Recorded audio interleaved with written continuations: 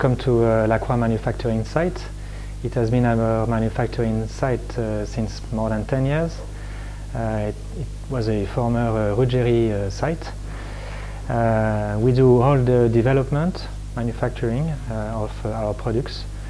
For land, naval and airborne applications, as well as system development and system assembly for land and naval platforms. We have 350 employees, a third of which being research and development, a third of which production, and the rest support and sales and marketing and support. So on this side we have chemists who are able to develop new composition from raw material to the formula of the composition.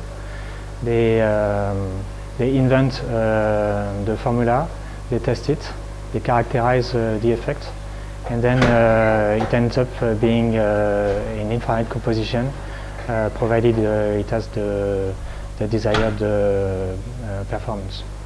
Then the next step is to industrialize this composition. We have dedicated buildings for that, and then it gets into the production department that is in charge of producing in larger quantities the infrared compositions. We do all the testing of our composition on this manufacturing site, testing for development purposes, characterization and production purposes. The wind tunnel is used for very precise measurements of infrared performance. We ignite the flare in the wind tunnel and we can measure precisely the radiation in all infrared bands, duration of the combustion and wavelength of radiation. We witnessed MTV flare testing, being magnesium, Teflon and Viton composition used for older generation of manpads.